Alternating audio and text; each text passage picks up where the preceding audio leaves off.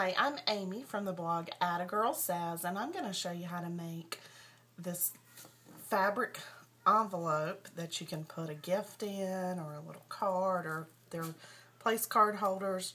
They're really easy to make. I have the full tutorial on my blog Atta Girl Says, but I'm going to just show you with a piece of paper how you're going to need to fold this.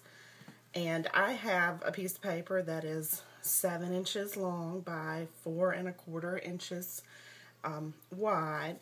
And if you're working with fabric, you want to make a fold up and make a 1/2 inch seam allowance on each side so you don't have any raw edges. If you're just using paper, you don't have to do that.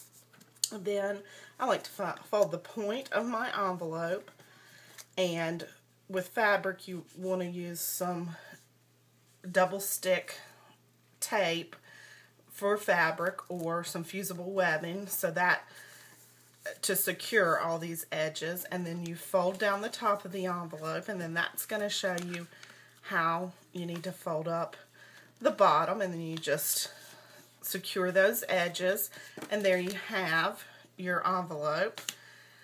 And I've just embellished this one with a vintage pin. Very neat. You could do a button, tie a ribbon around it. Again, for the full tutorial and for some ideas, visit my blog, attagirlsays.com.